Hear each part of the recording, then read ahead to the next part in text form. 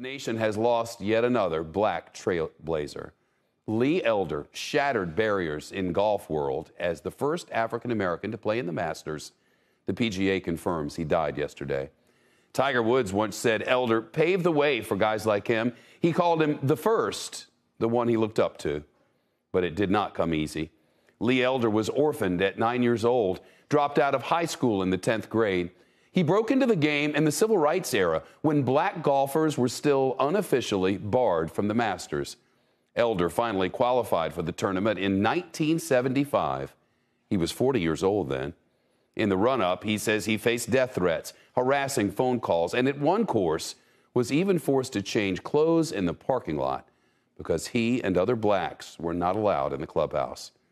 He didn't make the final cut for that Masters in 75, but on his last hole, Elder recalled that most of the staff, all black, left their duties to line up for him on the 18th fairway. Lee Elder told Golf Digest in 2019 that on that day, he could not hold back the tears, and that of all the acknowledgments of what he's accomplished, that one meant the most. Lee Elder, golf great, was 87.